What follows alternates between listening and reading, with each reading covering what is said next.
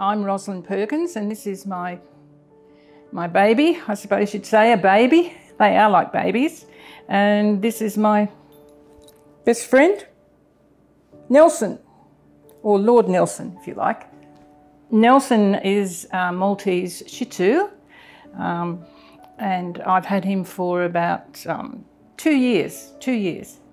I happened to be going to lunch one day. I had no intention of getting a dog before I came here, and I walked into a pet shop, and there were all these little puppies, tiny little puppies, and in amongst these tiny little puppies was this black and white dog that was a little bit bigger than all the others. So I said to the lady in the pet shop, "Why is he there like that? What's wrong with him?"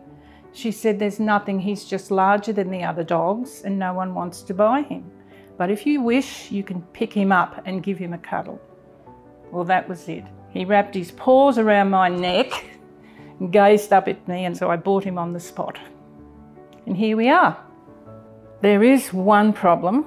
I cannot watch any of David Attenborough's shows because any birds, fish, any other animals, he thinks they're going to come through the screen, and he's up there barking and carrying on, and I think, you're a naughty boy. Hey, you're a naughty boy, aren't you, sometimes?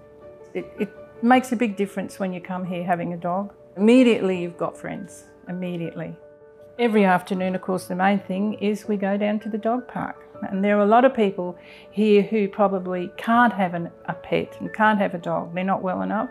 And they often come down, people will come down and sit and tell us how much they enjoy coming down and being with our pets. And it gets them out too, it gets them out as well.